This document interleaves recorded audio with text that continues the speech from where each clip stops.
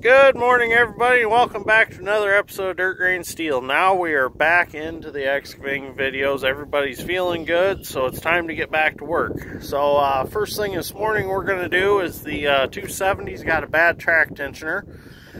So we're going to go ahead and we're going to get the hose started up. We're going to get warmed up a little bit, and we're going to run that track off with Bobcat and forks. We're going to just purposely run it off so we can get that track tensioner out. We're not going to break the chain or anything.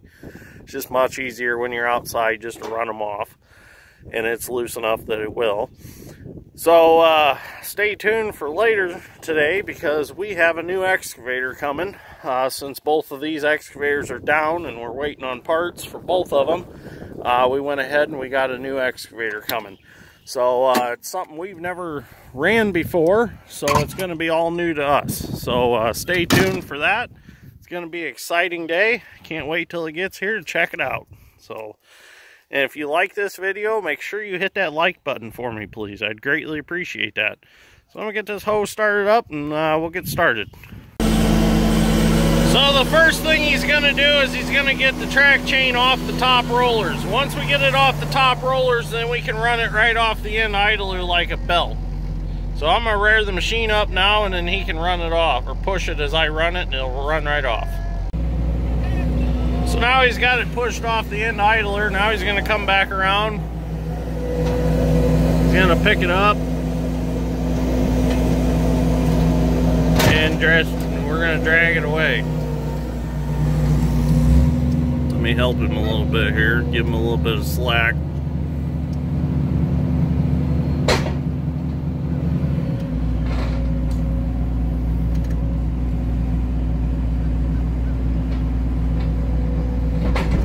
There it is, it's knocked off. Now we just got to kind of drag it away. There it goes. There, it's off. Okay, now the track's off. Now we can get that idler out, and we can get that track tensioner jerked out of there, hopefully. Probably have to weld something on that track tensioner and pull it out with a Bobcat or the feller buncher, because it's in there pretty good. I had to, when I rebuilt it like 2 years ago, this one was kind of questionable, and I couldn't get it out of the tube, so I just left it in there, and I rebuilt it in the hole. So this time it's going to come out completely, and it's getting completely replaced. We've got a direct replacement one. He's trying to get the idler worked out of there now. Can't really see it. We'll have to get out of the hole. So there's the idler out. Now we got to get this track tensioner out. So it's the bolts are actually broke out of the end guide, and the end guide pushed out, and that's what caused it to blow out. So we're gonna get the welder generator here, get this ram pulled out, get something welded on there, and then we'll jerk it out with a chain. Well, I got my bar welded in with the chain on there. Let's see what happens. Watch yourself.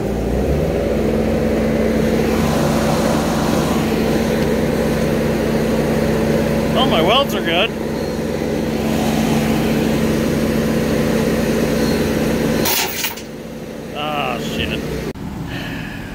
Well, we got it out that time. I had to get creative and weld a jackhammer bit in there that I found in the back of my truck. The spring's busted. Oh, that spring's broke. That's not good. Your spring's all busted. Yep, that's broke. That's junk. That's probably why part of it. It's out of there. I'm glad it's out of there. That was a lot of welding to get that to stay in there, but it's out. We had to take a bucket of the 270 and jerk it out. I should have been making a video when we done it, but okay, on to the next things. Semi, not stimmy. Semi. Oh. Well, here's our new toy. Ooh, look at that truck. Dale, why are you in the road? They can just leave truck, trailer, and all. You don't want no Mac. Clifton. That's a nice truck. I like that. It is.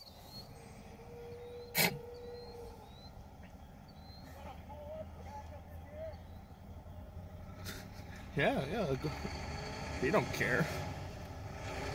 Okay, let's get this unloaded so we can play with it.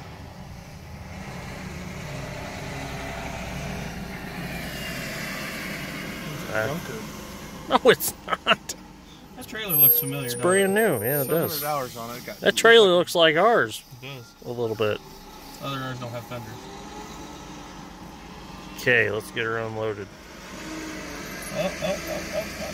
I like that truck though. Look at them full fenders. Gross. I like the tag fender though. That's kind of neat. Shut up. I've never seen one on the tag. Yeah.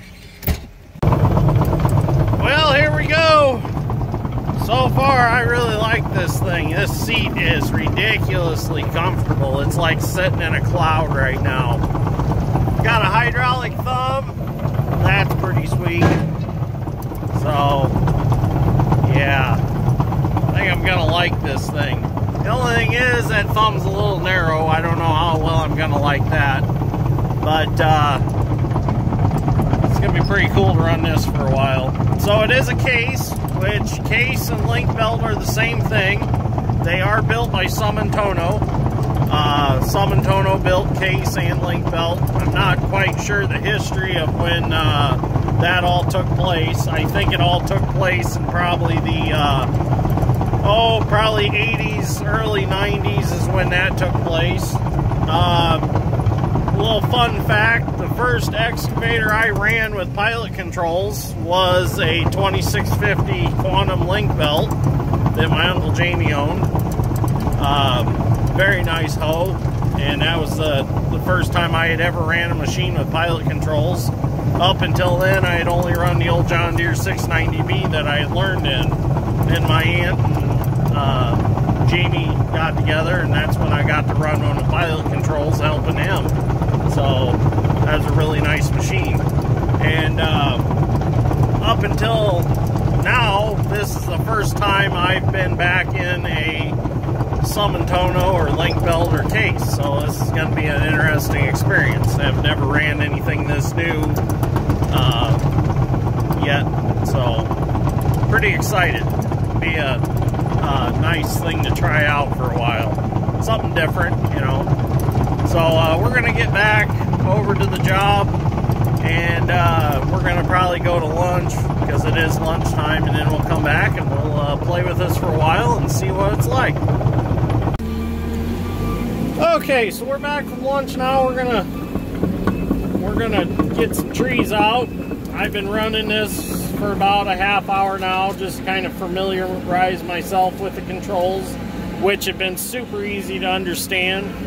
Everything on it's very, very easily to comprehend and find buttons that you need to make things work. The hydraulic thumb, that's awesome. This is the first time I've run this size of machine with a hydraulic thumb. We've always just ran stationary thumbs. And so far I'm really liking it. I wish it was a little different design of thumb. Wish it was more of a rake thumb like I'm used to running. But hey, it's better than nothing. So I'd like to thank Brandon Meyer down at RPM Machinery for the case dealer down in Lafayette for getting me hooked up with their salesman to get this out here. We told them that we were in desperate need of a machine and looking for one to rent. And by 11 o'clock this morning, they had us a machine out.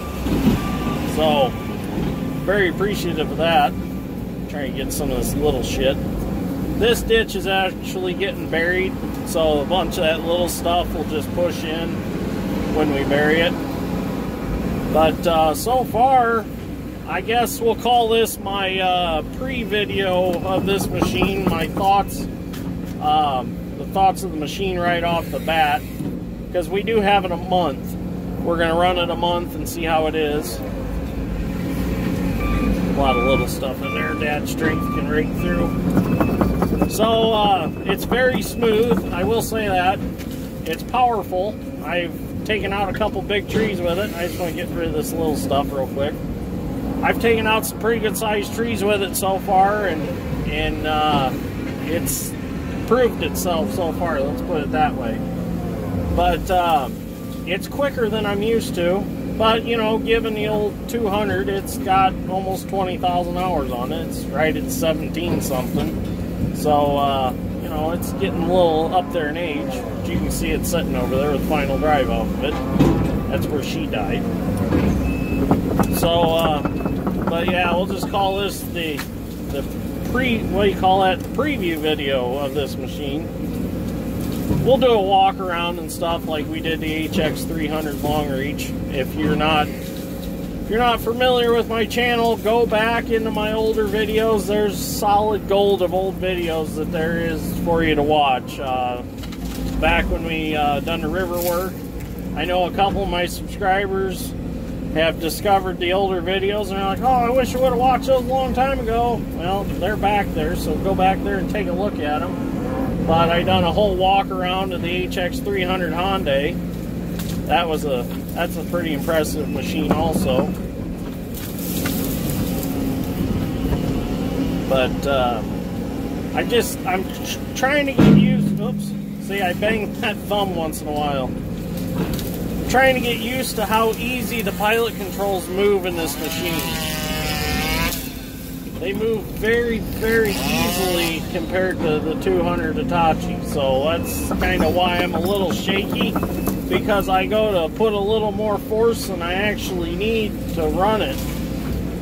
And I'm going a little slower too, because I don't want anything to fall on it, because it is a newer machine. I mean, it's not brand new, but it's still very pretty. And I don't want to get a stump out right there. I don't want to beat it all up, you know. It's got some scratches and dings and stuff in it. It's not perfect, but I don't want to be the one to really destroy it or something. The treetop or something fall out on it. So that's why I'm kind of taking her easy until I get fully used to it. A small cherry we'll grab out right here real quick. Try to bang some of that dirt off that stump. It is nice, you can bring that thumb down a little farther so you don't have to grab as far with it, or you don't have to travel the bucket as far to grab something. Now, I've run mini excavators with hydraulic thumbs on them, but never a good size machine. And what I like is, well, you can't see it on the video, but I'll have to show you that. It's got a side view camera on the left-hand side, or right-hand side of the machine, I'm sorry. So I can see everything that's going on the right-hand side, which I can't see from the seat, so that's pretty sweet. And, of course, I got a counterweight tail camera, so I can see what's going on back there. But okay, we'll get some video a little later on when I'm a little more used to it and maybe a little smoother.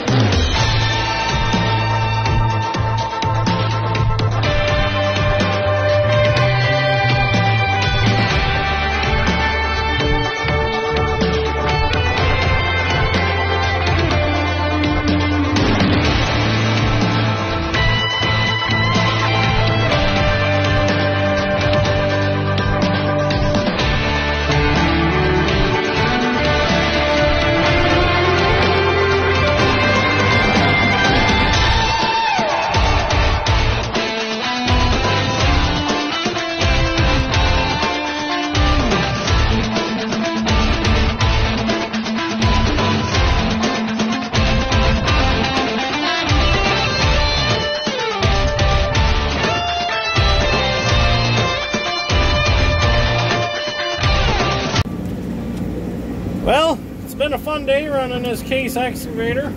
I really enjoy it. Very comfortable.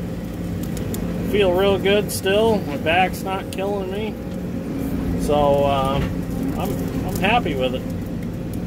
So this is definitely one, when it comes time to look into buying another machine, this is definitely going to be one that's got its chance. So it's kind of nice renting them, then you get to know them, because like I said, I'll have it for a month, so I'll get to know it a lot better. But the first day, I'm very impressed on the first day. So we'll see how it goes. Clifton got some really good drone pictures, videos, as you've already seen in this video. I guess I can't say that they're coming up because I'm going to put them in the video prior to this. So you've already watched them, but Clifton done some good drone work today. So we're just going to clean some stumps up here, get them up on the fire, and that'll probably be it for today. Got one stump out here I want to go get yet. Get the dirt knocked out of it.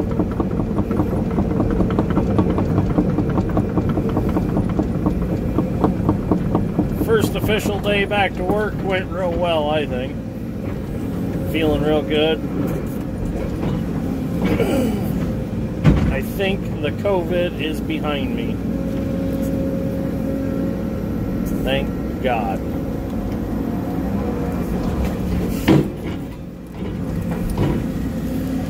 So while I was sick, I stumbled upon another YouTube channel that I really enjoy. Thought it was really cool.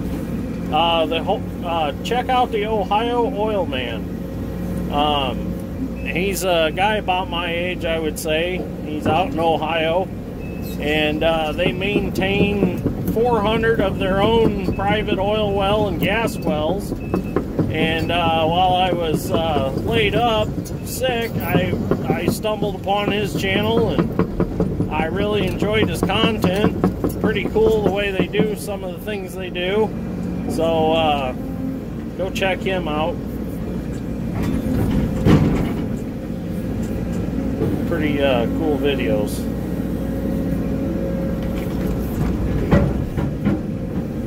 Well, this stump is not being very not letting me do what I want to do. Hardwood stump. Bite it very easy. Oh, there we got it. I think. We're going to set him off to the side till this burns down a little bit so I can get it right up on top. But I do like the amount of power this machine's got. It'll do just about everything I've asked it today. So anyways, that'll be it for today. Thank you for watching. I greatly appreciate it. Hit that like button. Give me some likes. I greatly appreciate that too. And I'll see you all in the next one.